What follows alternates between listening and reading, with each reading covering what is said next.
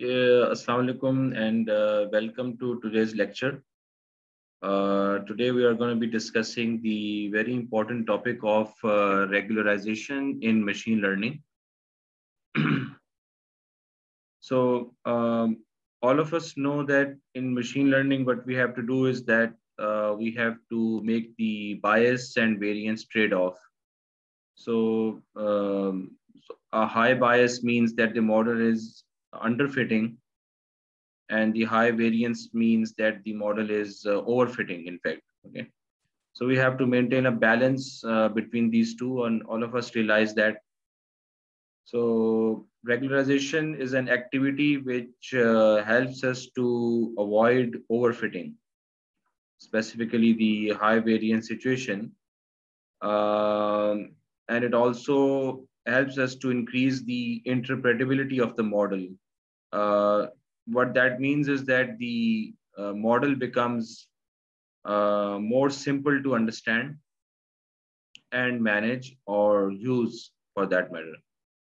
So basically, when we talk about regularization, so regularization can mean any activity which helps you avoid overfitting. But we do associate this with a form of a regression mostly, in which what we do is that we constrain or regularize, or in other words, shrink the coefficient estimates towards zero. What that means is that, okay, this is the normal case of regression in which y is the dependent variable and x1, x2, and xp are p independent variables. So what in regression, what we're doing is that we are learning these coefficients, beta 1, beta 2, one coefficient for each of the independent variable, along with obviously the intercept, you can say, or the y-intercept as we normally call it. So it's more of a constant that we have to learn. So in the case of the simple line, so we have y equals to mx plus c. So we have simply one independent variable. This is like beta 1, for example, and this is beta 0. So we can map this equation to higher dimensions in this way. Okay. So what regularization does is that you know, we put a bound or a constraint on the values of these beta coefficients, specifically on the values of beta 1 to beta p, not beta 0. So what we do is we say we want to regularize or shrink them. Okay. So we know that the line fitting, the line that we want to fit in the case of a regression, is dependent obviously on the value of this beta 1, or in this case beta 2 and beta p, all of them. So if we are able to constrain the values of these beta parameters, then obviously we can control the regression in a very good way. So it's like, we are forcing some values on these beta parameters besides the values which have been estimated through regression. So for example, you can say is that I have learned the equation of this line y equals to 2x plus 3. So this is the regression that I've done. But then I do regularization and it turns out that I am doing y equals to 1.5x plus 3. So what I did was that I shrank the value of this beta 1 parameter to 1.5. And why did I do that? Because I wanted to just avoid overfitting. So I'm doing something extra besides the regression. Okay. So it's more interpretable here when we have the residual sum of squares. So we have this equation of the line. The residual sum of squares is calculated like from the true value, the actual value. We subtract obviously the predicted value. So this we think subtract from here. And we take the sum of the squares over all the data points. And that gives me the residual sum of squares. So that's the normal case that we have, This is the normal value that we want to minimize in the case of regression. So the formula for regression, basically the method of regression minimizes the residual sum of squares. But what we do in regularization is that we typically add something here along with the RSS so that we have more control over these beta parameters. That's what we do. Okay, so I will repeat that. Besides the regular residual sum of squares equation, in which we we subtract the this fitted model from the true value, the predicted minus the actual, and take the square and sum over all the data points in the training data, for example. And then we just calculate, then we try to minimize RSS. So in regularization, what we do is that we add a term here, okay, besides the RSS. Why do we add that? Because we want to do this. We want to shrink. We want more control over the values of the beta parameters. Okay. So what's that going to achieve? So that is going to basically, you can say that, discourage learning a more complex or flexible model. So if we don't constrain these values of the beta parameters, then what's going to happen is that the model could get out of hand, and it could overfit in the case of noise. So if we have noise in the data, then the model will overfit, and it's going to have a very high variance. So if we have different types of different subsets of the test data coming in, so the model is going to demonstrate a very high variance in the performance because the model has overfitted. But if I constrain the values of the beta parameters, then it's a guarantee within a particular confidence interval that I will discourage learning a more complex or a flexible model, and that is going to avoid the risk of overfitting. So it seems a naive approach to do it, that I'm constraining these parameters, but really we can't think of a better way of doing regularization rather than putting a constraint by adding something here. Okay, so I hope that this concept is clear to everybody. So yeah, so we have the regular RSS. It's I've written it here, and in the situation in which we have noise in the training data. Now, noise just does not always mean an error. Noise means the diversity in the behavior of whoever is generating the data. It could be someday you might be behaving quite erratically because something has gone wrong somewhere else. So you generate a very strange type of pattern. You generate an anomaly, and that is noise because you don't follow the normal distribution of the data. But we are not, if we don't do some stats before that, which we don't typically do, we just see the box plots and all those things, and we might not be able to detect the noise through the box plots or the histogram even. Then in that case, the estimated coefficients will not generalize to the future data. And then obviously the model will overfit, and this is the case of high variance. So the variance is pretty high. So in that case, what we do is that we shrink or regularize the coefficients towards zero. That's the main thing. So we want to make the impact of these variables, beta 1 to beta p, as less as possible. Because we want to control them, right? We want to control the way regression is being done. And the only way to do that is to force these variables to go towards zero. And, ideally, one of the best things could be that I want some of these coefficients to become zero. For example, if I have something like that, y equals to 3 plus 3x1 plus 2x2 plus blah, blah, blah, blah, blah, 9x3.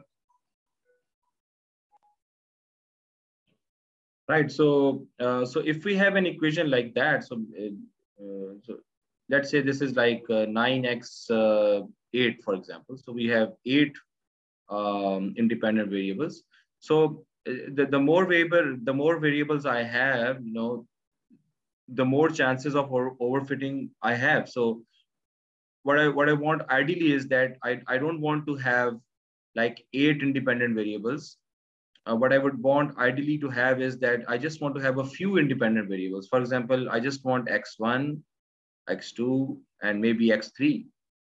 But handling 8 independent variables, which could be the normal case in regression, um, is something which is going to give me more chance of overfitting and less control. So in this case, I have to control 8 beta parameters, but in this case, I have to control only 3. So I want regularization to help me in that as well. That, for example, let's call it feature selection. Okay. So that is also something that regularization gives us. But basically, what we want is that we want to control these parameters to a large degree, and we want to force them towards zero. We want to make some of them zero, in fact, that, like I told you here, that I don't want so many independent variables.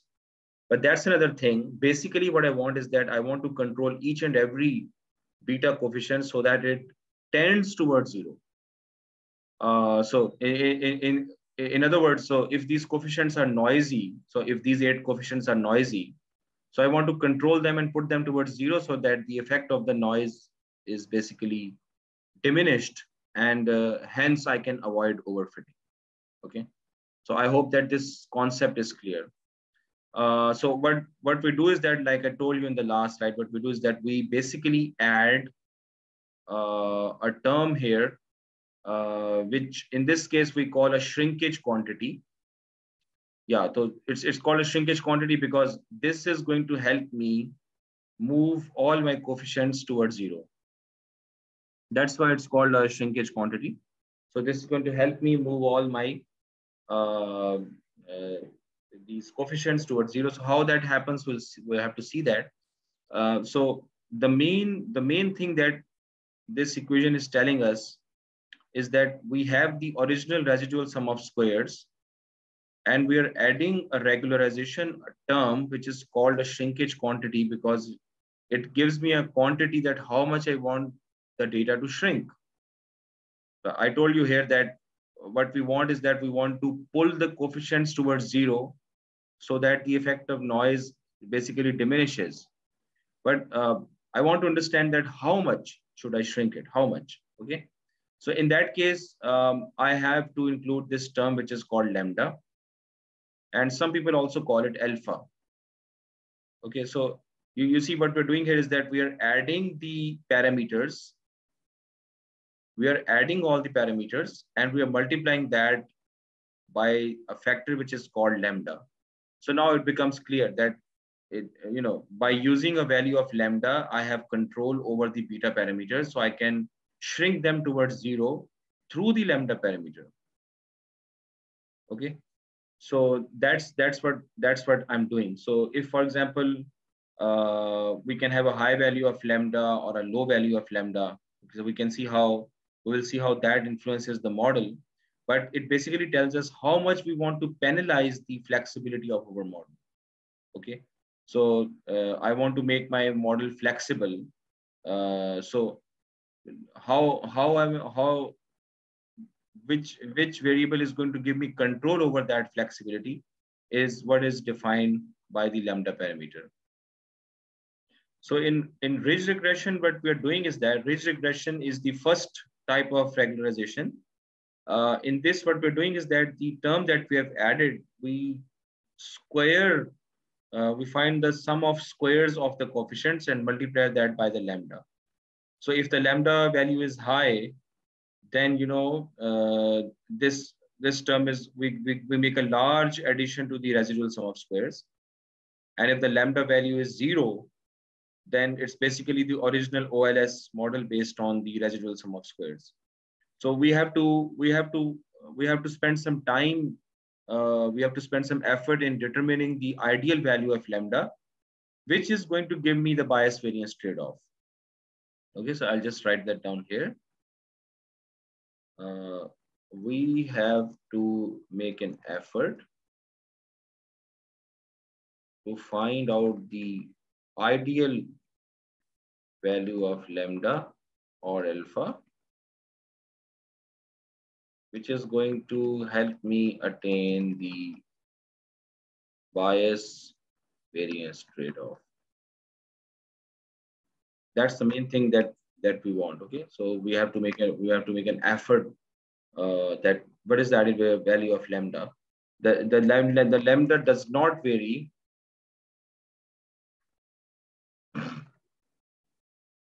only between 0 and 1,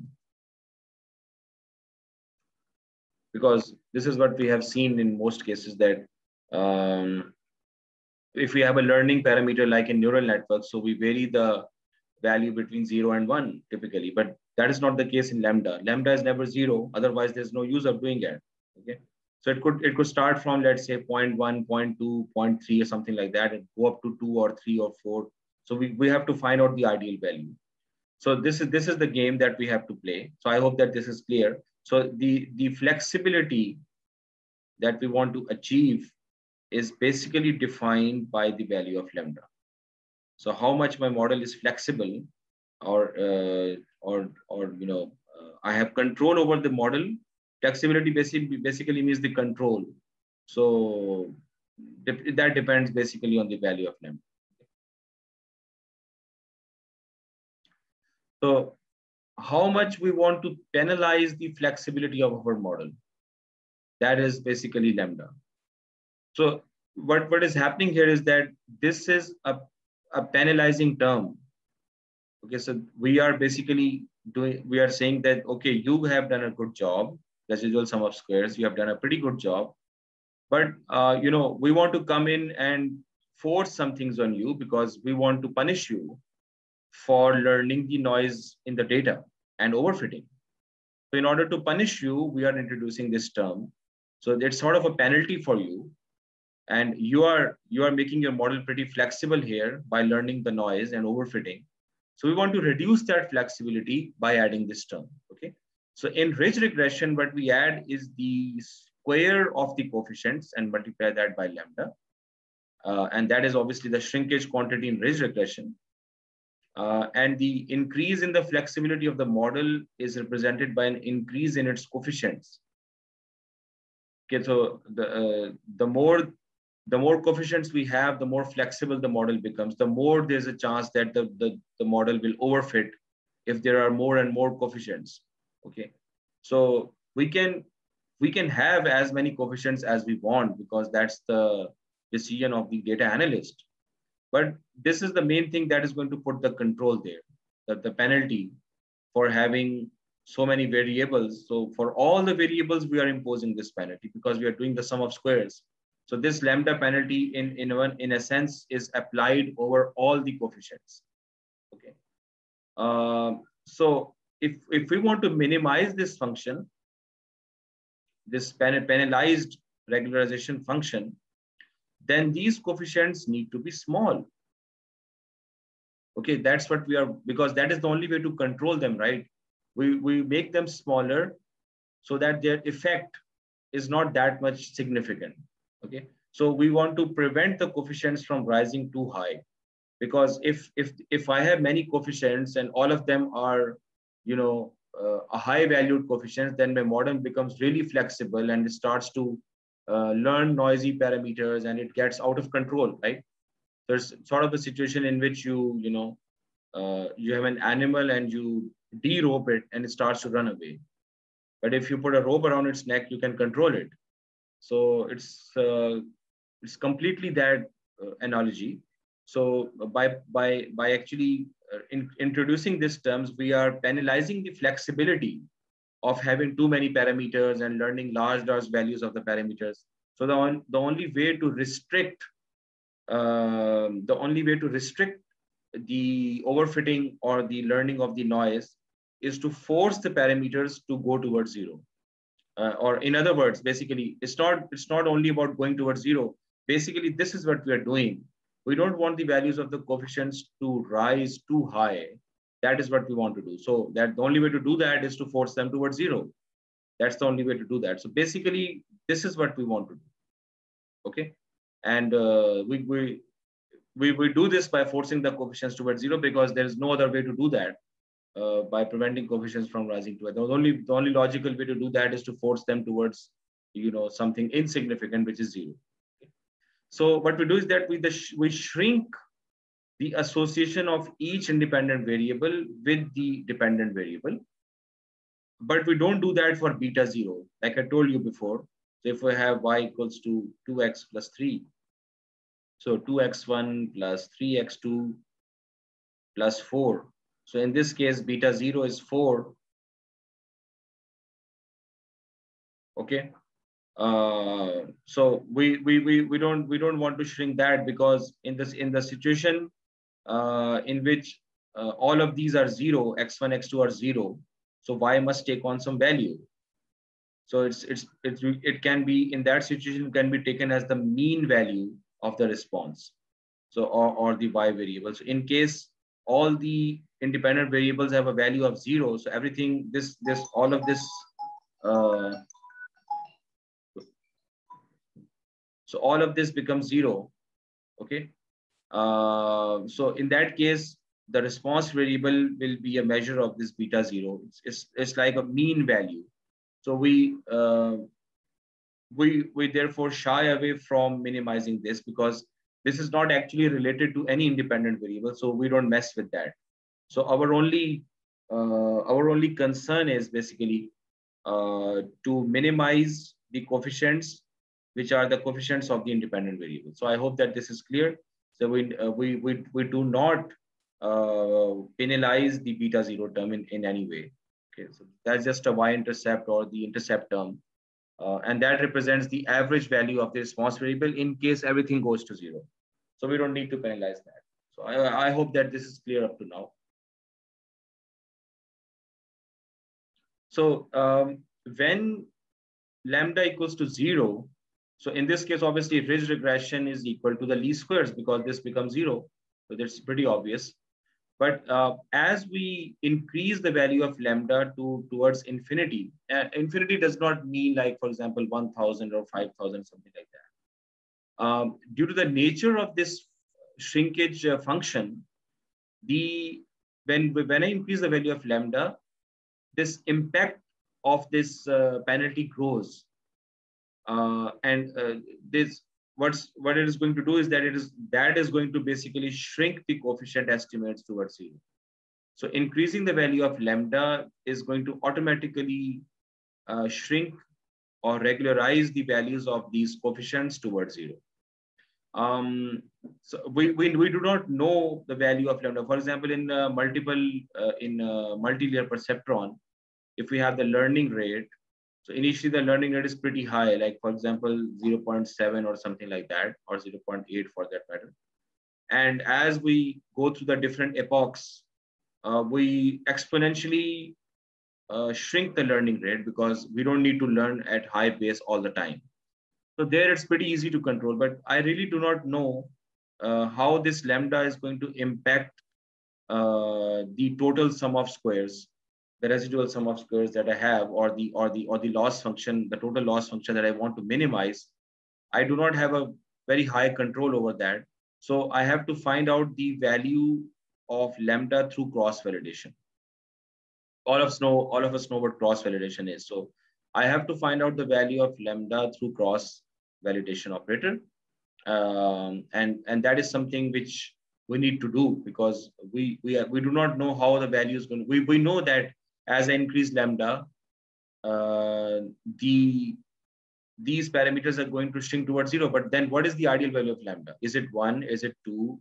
Is it 2.5? Is it 1.98? I do not know. So I try out different values of lambda through cross validation, and the cross validation helps me achieve that. So if I couple this up with cross validation, so it does help me achieve the ideal value of lambda in this case. So in other words, for each value of lambda that I try, I do a 10-fold cross validation, for example. Okay, so for each value of lambda, I try in my code, I do a 10-fold cross validation. And then I see the scores, cross validation score for every value of lambda. And then I see, I pick the lambda which gives me the highest cross validation score, because we have a function in Python in scikit-learn, which gives me a cross-validation score. So I pick the lambda, which gives me the highest value of the score. This term, in statistics, we call this term as the L2 norm. So the ridge regression is typically also called as L2 in that respect. So this is the L2 norm. This statistically, this is called the L2 norm. So now it is clear to us that what we are aiming at. So we want to find out the ideal values of these parameters so that I avoid the overfitting. So I have to do something besides the residual sum of squares. So I penalize the parameters with respect to this term, in which I find the sum of squares of the parameters and regularize that with respect to lambda. I do not know the ideal value of lambda, which I have. So I try out different values of lambda, and for each value, I basically do a cross validation over the data provided to me, and that basically helps me to zone home in on the ideal value of lambda. So we're going to see that in the code later on. So I hope that this concept is now clear as far as ridge regression is concerned. There is another difficult concept that goes with this ridge regression regularization. When I have the standard regression equation like this, so the coefficients that I produce here are basically scale equivariant. So what does that mean? That means that, so let me just write that down. So scale equivariance means that if I transform X as per my requirement, for example, X are weights in kilograms, which I convert to tons.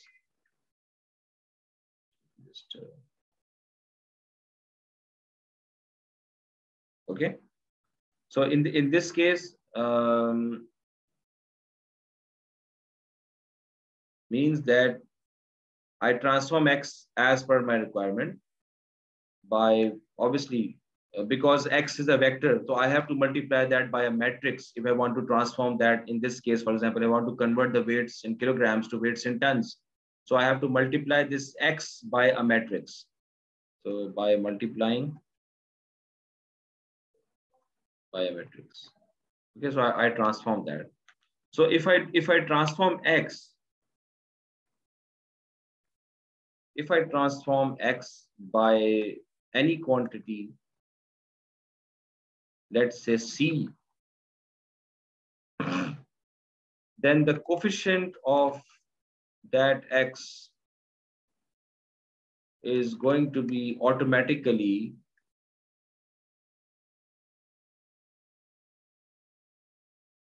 multiplied by a quantity 1 over C. Now, this is written in one of the famous books on statistical machine learning, and that is what I have written here as well. If we multiply each input variable by C, then the corresponding coefficients are scaled by a factor of 1 by C. That is called scale equivariance. To understand that simply, let's say I have this equation, which is the simple linear regression equation. I want to transform X, okay? So I multiply X by S, where S is a diagonal matrix containing the transformation that I want. I told you here that I have to multiply that by the matrix.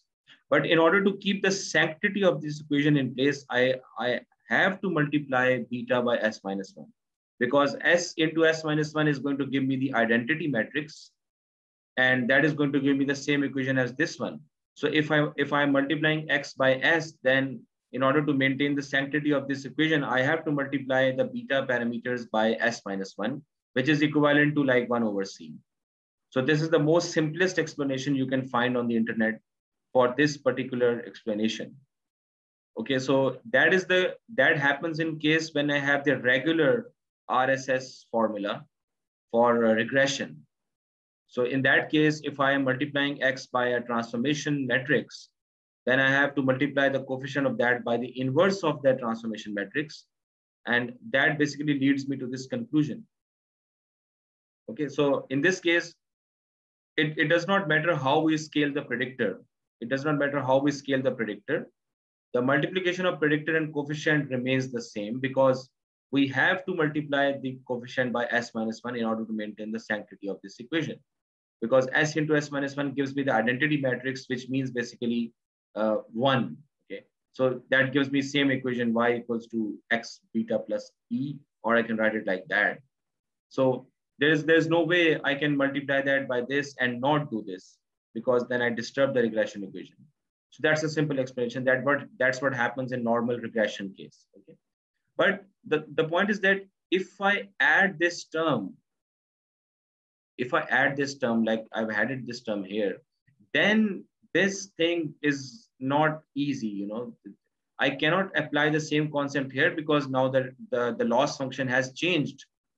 So what I need to do is that I need to basically scale them with respect to this penalizing term.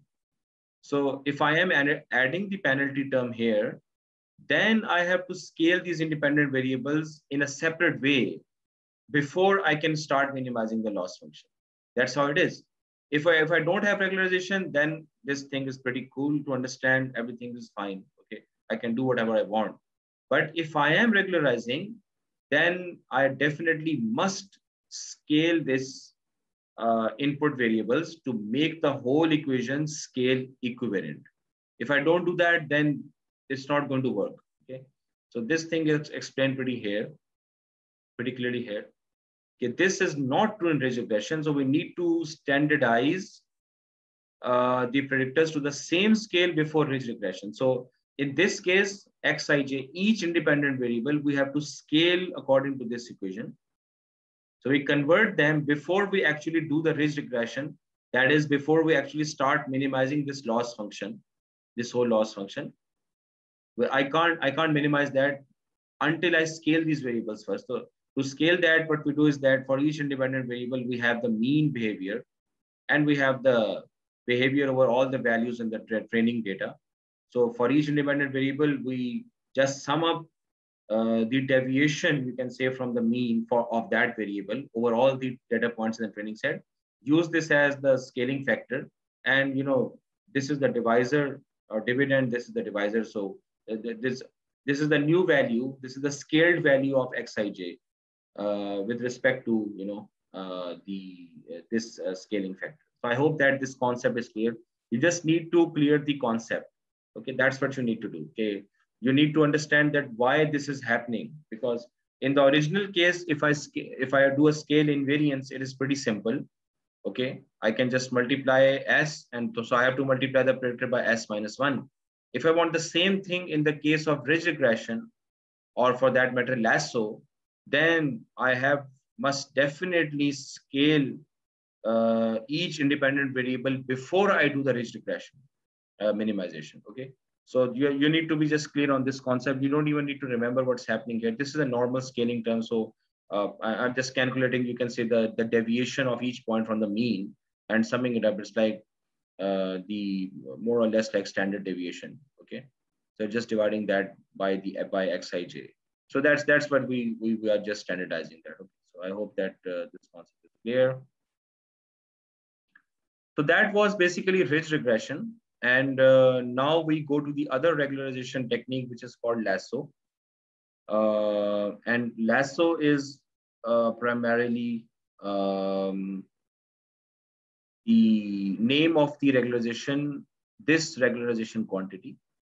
And you can see what's different here from the ridge case is that we are just summing up over the modulus of the coefficients, not the square, but the modulus. And this is called the L1 norm in statistics. So therefore, lasso is also called the L1 regularization. Okay, so you just need to understand this. Remember that lasso is primarily L1 and ridge is L2 norm, basically. So these are the norm. So these are the vector norms the standard definition of the norms L1, L2. So that's why we call them L1 and L2 regularization. So L1 is basically lasso. So we basically penalize the not the square of the coefficients, but the modulus. So this is the modulus penalty. So you can see what's happening here. Okay? In the ridge case, we are solving an equation where the summation of squares of the coefficients is less than or equal to quantity, which is S. Okay, so S is a constant that exists for each value of shrinkage factor lambda. So what that means is that I'm trying out different values of lambda, and this value of lambda is helping me to keep the loss within a range S, within a value S. So by trying out different values of lambda, I can say that my loss is less than a particular value of S. Okay, so S is just a generic concept. You can say कि lambda की different values मैं try कर रहा हूँ, और उस different values को try करने की वजह से जो मेरा total loss है वो S से कम रह रहा है. Okay, so in English, so I'm trying out different values of lambda, and by trying out the different values of lambda, my total loss is basically, so what we're discussing is that the constant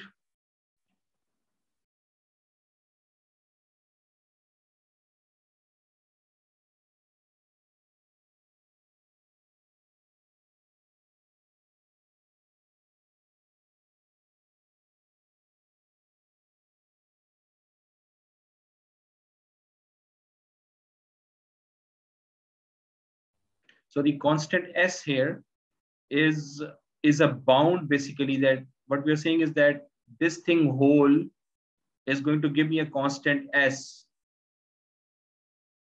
So for each value of lambda, I have a value of constant S, and S is the bound, overall bound over all of these parameters. You can see the overall bound.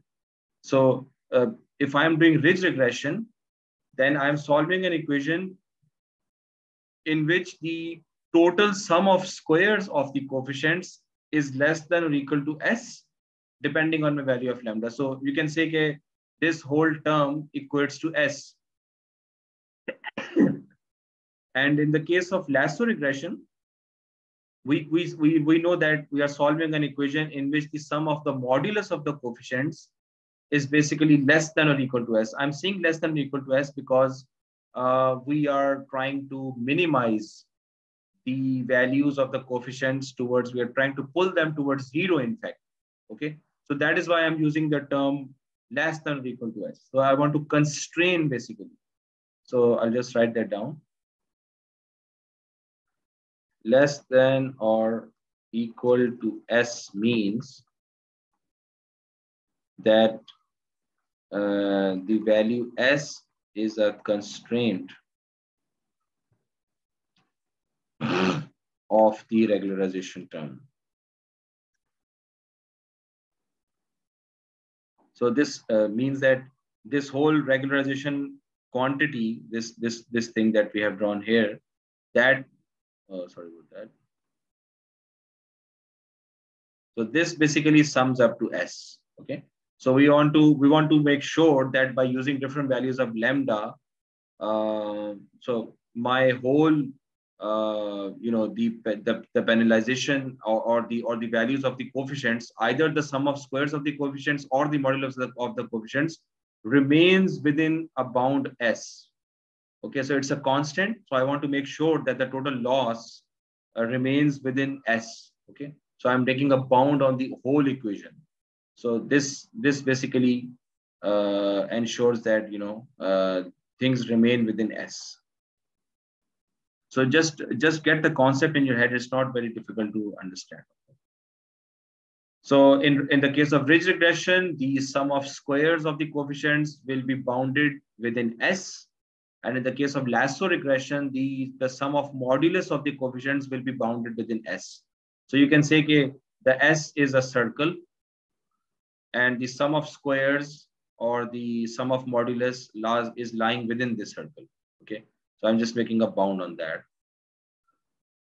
So what that means is that if we assume that I have two independent variables, then for the case of ridge regression, I have beta 1 square plus beta 2 square is less than or equal to s. Okay, so what that means is that the coefficients have the smallest values of the loss function for all points that lie within the circle given by this. So this is the equation of a circle: x square, x1 square plus x2 square is less than or equal to 3. That basically always is going to give me a circle. So x1 square plus x2 square less than or equal to c is an equation of a circle. So these are square because you're talking about ridge regression. So that's what I'm doing in ridge regression. I'm summing up the squares of the coefficients. So what I'm saying in the case of ridge regression is that the sum of the coefficients, the sum of squares of the coefficients, that two coefficients I have basically is going to be bounded by S. So that's the B1 square plus B2 square is always going to lie within this S circle. Okay, so I am making a bound on the loss function. Okay, the smallest loss function that I'm going to have is going to be the one that is going to lie within the circle. And in the case of lasso, because I'm summing up the modulus, so that is basically going to give me a diamond. This is the equation of a diamond, basically. Okay, so it's the sum of the modulus of these two coefficients is going to lie within this diamond, and this diamond boundary is being defined by S. So I hope that this is clear, that what we are saying basically is that if the value of beta 1 and beta 2 are lying within S circle or the S diamond, then it is okay and you are doing a regularization. But if the values of these beta parameters are going outside this circle or this diamond, then it's not regularization. So we need to penalize so that they come within this diamond or this circle. Whatever regression you choose, it's up to you. Okay. So we can see this in the case of we can see this in a diagram. So this is the case of lasso. Obviously, you can see that this is the diamond. Okay, and we want the values of beta 1 and beta 2 to lie within this, and that is going to give me the regularization. In the case of ridge, I want the values of beta 1 and beta 2 to lie within the circle because we have beta 1 here, beta 2 here. So every coordinate represents basically a particular value of these parameters. Okay, so these red circles or red ellipses are representing the regular residual sum of squares. You can say these are not bounded. So I'll just write this down here. The red ellipses are not bounded. They are non-regularized.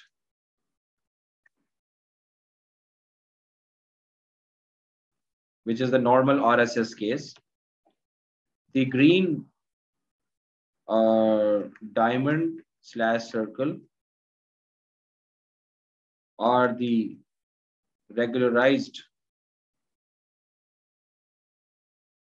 values of beta parameters or coefficients as we call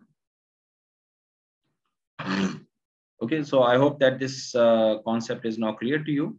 That so we want to basically what we want to do is that we want to pull these circles. So these circles are representing different selection regions for beta 1 and beta 2. So basically here I'm trying out different values of beta 1 and beta 2, but none of them is regularized. So I want to pull these values within this diamond or pull these values within this circle. That's what we want to do through this addition of the term, okay, the shrinkage quantity.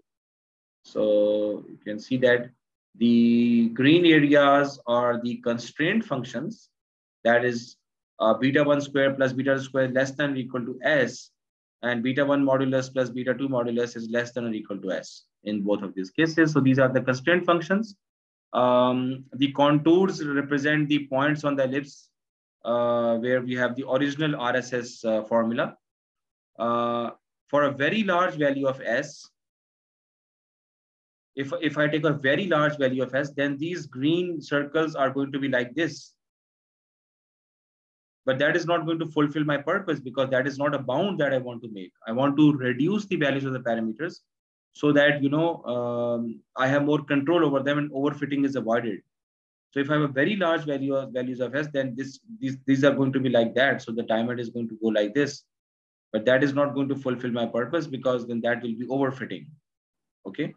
Uh, and that is going to basically be equal to the regular RSS case without the regularization term, if I make very large values. Okay. Um, but if I make a regularized values, then we want to constrain them within this region. That's what we want to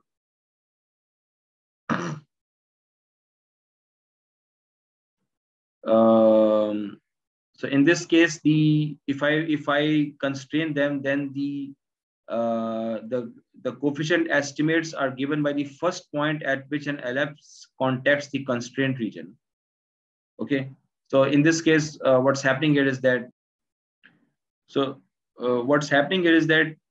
if I constrain the values of beta 1 and beta 2 to lie within S, then I have this boundary between the normal regression case, which is the normal RSS case, and this boundary I can make it the same. So this is the regularized space.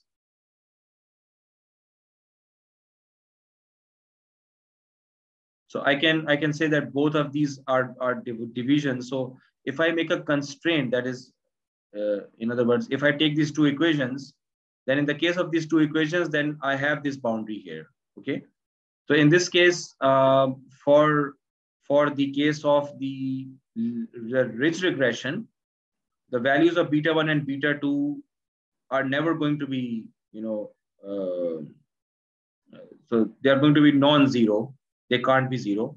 But in the case of lasso regression, the values can be zero, because if I take this point, then this point represents a number in which I just have the value of beta 2, but the value of beta 1 is zero. In this case, beta 2 is zero. Again, beta 1 is zero. Again, beta 2 is zero. So what you see is that due to the nature of the equation of the ridge regression, I am ending up eliminating. If I take this point, this is an ideal point because I am within S. I am not in the range of the normal regression or the normal residual sum of squares, non-regularized. So I am within S here, and I'm not using beta 1. Here, I am within S and I'm not using beta 2. I'm within S, not using beta 2, within S, not using beta 1.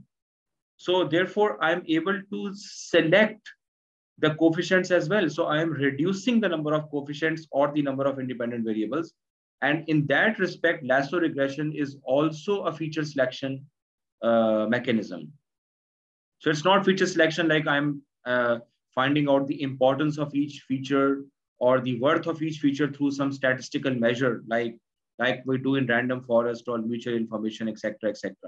But through the equation of the modulus, it helps me automatically reduce the number of coefficients and hence the number of independent variables. And in that respect, it's basically doing what we call as the feature selection. If we want to use that word, we can use it. It's not directly feature selection. We are just eliminating the coefficients. Okay. So in the case of ridge regression, there are no elimination of coefficients. But you can see that in the case of lasso regression, I can eliminate the coefficients. Okay. So since the ridge regression has a circular constraint with no sharp points, this intersection of the region is not going to happen on any axis, and therefore the ridge regression coefficients are going to be exclusively non-zero. So that means that I'm going to use all of my independent variables, if I'm using ridge regression. But in the case of the lasso regression, I've written the same. The ellipse will often intersect the constraint region at an axis. So we are interested in this intersection of these two. That's my point of interest, in which I'm starting the regularization. So one of the coefficients will be zero, as I've already told you.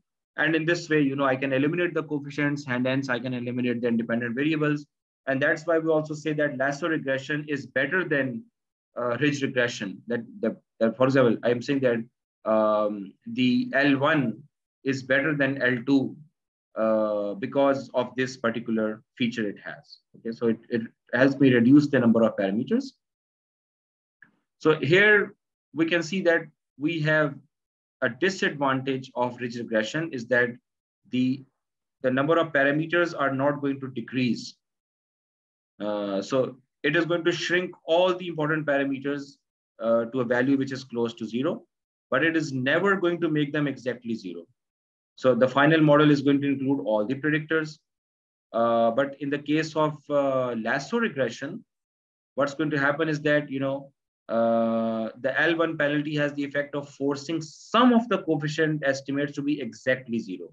It depends on where I take the intersection region, because the intersection region between the normal case and the regularized case is this point in which I'm starting that. So that's the boundary of my S. So it is going to force some of the coefficient estimates to be exactly zero when the lambda is sufficiently large. So obviously, I don't want lambda to be close to zero. So I'm going to try out values like 1, 2, 3, or something like that. So that's what you mean by sufficiently large. So therefore, the lasso method also performs variable selection and is set to yield sparse models. And that's a big deal, because I am eliminating many variables from the model, and I'm in this way, I am doing generalization better. I am reducing the variance while keeping the bias constant. So it is helping me achieve bias variance trade-off. It is helping me achieve feature selection, and it is more simpler model as compared to the ridge regression, because it is not giving me a square. Rather, it is just taking the modulus. So the coefficient remains the same, but I'm just taking the modulus of that. I'm not doing a square over that. That makes things more complicated numerically as well, or computationally, you can say. So it has many benefits. So any least squares method will have variance in it. It's going to overfit. And in that case, obviously, it is not going to generalize well. It's going to have a high variance, and that is going to prevent me from generalizing to the test data. So regularization reduces the variance, but the main point is that it does not increase the bias. So although I'm reducing the overfitting part, I'm not going towards underfitting. I'm reducing overfitting, but I'm not underfitting either. Because if I increase the bias, then I'm underfitting. But that does not happen with regularization, and that's the power of that. So it all depends, like I told you before, on the value of lambda. So I have to select the value of lambda very carefully in order to achieve this point. So as the value of lambda rises, it reduces the value of the coefficients and thus reducing the variance. So that's what we have to do. So we can start with lambda, let's say 0.2, and we keep on increasing that up to, let's say, 2 or 3 or 4 or 5, whatever. We have to try out the different values. You can Google the values that people normally use, but I guess that they will be within this range. And then obviously we can at each of these value, we can do a cross validation. Each value of lambda is basically going to give me a value of S, and the ideal value of lambda is the one which is going to give me the highest cross validation score. And although I will not be computing S, but we just use the concept of S to understand the thing. So obviously this is what we want to see, that we have to increase lambda, but we have to see that where we have to stop without losing any important properties in the data. Because if we keep on increasing lambda to a large value, then the purpose of regularization increases. So for example, I start lambda 0.2 and I keep lambda up to 2. And between here, I find some value of an ideal value of the cross validation score. But if I keep on increasing 3, 4, 5, 50, 100, then the purpose of regularization is not going to be there. So I have to find an ideal value somewhere between here, because after that, the cross validation scores are going to decrease. Okay, and that means that maybe I've started to underfit. So therefore, the value of lambda should be carefully selected. So I hope that these concepts are clear to you. And if you have any queries, you can ask me.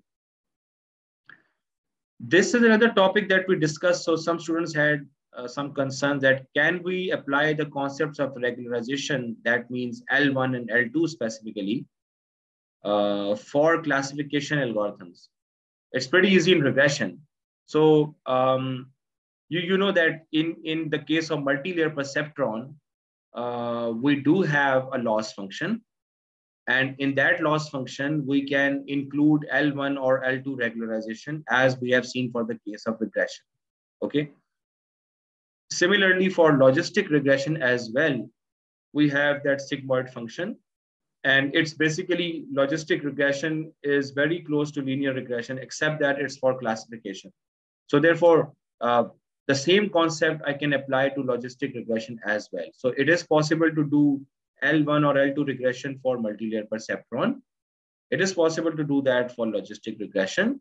And it is also possible to do that through SVM. But in the case of SVM, it is not done through L1 or L2, although we can do that, but we can also have some other techniques. So you can look up these links here to understand. So in the case of SVM, I have some parameters, for example, the margin parameter or the theta parameter. I don't remember exactly, but there are two parameters which help me regularize the SVM model. They might not be specifically L1 or L2. In this case, yeah, we might use L1, L2 exactly in that way as we have done for regression case. For the case of SVM and XGBoost, it's done in different ways. So regularization does not mean always L1 or L2. So it could mean some other ways as well. Like I told you in SVM, we have some, we'll study those parameters when I do the video for the SVM. Okay. And similarly in XGBoost, I have things like, for example, you can say, so if I want to, so for the case of XGBoost, I'll give you the example of the decision trees.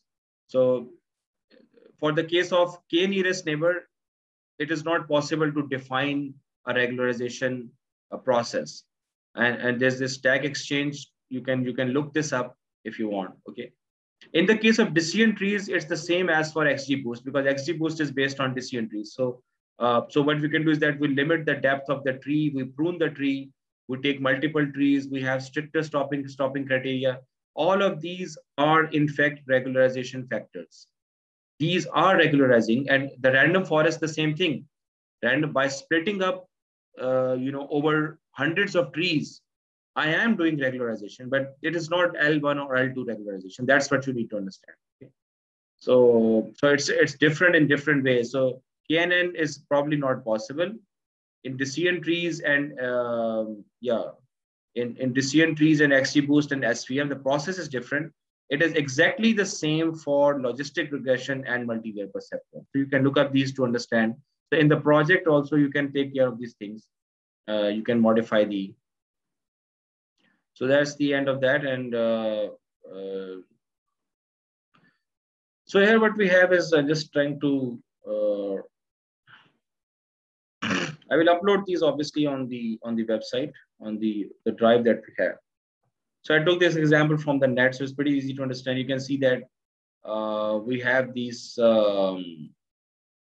linear regression, ridge, and lasso functions already defined in this sklearned or linear model module. And obviously we have this train test split, and this is the score that we're studying. This is called the cross validation score. So it gives me the best score for the testing performance. Okay. So we can see that when I'm getting that best score. So we have this housing data here. Yeah, so this is the housing data. We have things like ID, date, the price of the house, number of bedrooms, bathrooms, square feet living, square feet lot, floors, waterfront, view, condition, grade, square feet, year built, year renovated, zip code, blah, blah, blah, blah, blah. Okay. So if you do wrangling, then you can do lots and lots of stuff, but that's not the purpose in this lab. So I just import it. So the shape is like I have 21,000 rows, and I want all my variables obviously to be numerical, except this date variable. So I can just delete that. And if I print the missing values, so square feet above has two missing values. So what I do is that I simply, delete this. I delete that, because I can do away with two rows. It's not a problem. I also drop these columns. I can also drop more columns like lat long or year build, because that does not really make sense putting a lat long, but you can let it go and see what happens. Okay, so currently we are just deleting these two. And then obviously we just, draft this X and Y as we do normally with a 75-25 split. So we already did that. Oh, I'm sorry about that. So I just so we did that. So when I executed the linear regression model, so I got almost 70% accuracy. And then I do a ridge regression. So I have this array called cross validation scores with ridge regression, and alpha is obviously the different values of lambda that I'm trying out. So I try out 1 to 9, and alpha I keep is I into 0.25. So I'm trying out 9 values, and each time I multiply that by 0.25. So I start with 0.25, then 2 into 0.25, which is 0.5, etc., etc. And then at the end, 9 into 0.25. And obviously, I fit the ridge model, which is ridge regression. It's a completely different algorithm. I find out the cross-validation score with a 10-fold cross-validation. I multiplied that score by 100, because this, if I have to multiply this by 100 as well, but I did not do that here. And then obviously I append both these values in the array, and at the end I just print both these things. So so these are the different values, and these are the cross-validation scores. So you can see that the highest score that I'm getting is probably with the value of 2, 0.9. There's not much difference, but it's 69.9 and 69.93. And in this case, I'm getting 69.09, but it's avoiding the overfitting. Although the score is not that high as compared to the original one, but in this case, when you do the ridge regression, then you are not overfitting. That's what is confirmed. And so I choose this 2, and then I make a prediction. Yeah. So in this case, this is the sorry about that. This is the training data. So I'm using that on the training data. And then when you use the testing data, 69.932. So let me test with that. 93, it's almost the same, 69.932 with the alpha equals to 2. And then I try out lasso, and lasso, I can have this lambda. So I just append that. So I just don't know what's this variable. You can check this out. Okay. So in this case, again, the best value that we obtain is through 2. And try out 2, and the test score is 69.934. So it's exactly the same as this one, which is the original that we got.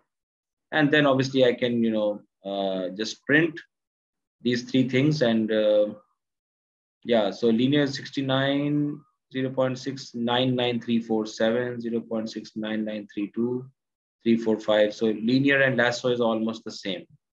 Okay. So that's it for me. From me, as far as regression is concerned, if you have some queries, please don't forget to ask me on the group on WhatsApp. And I'm going to give a small assignment about this as well. Okay. Thanks for watching this video, and see you soon with another video.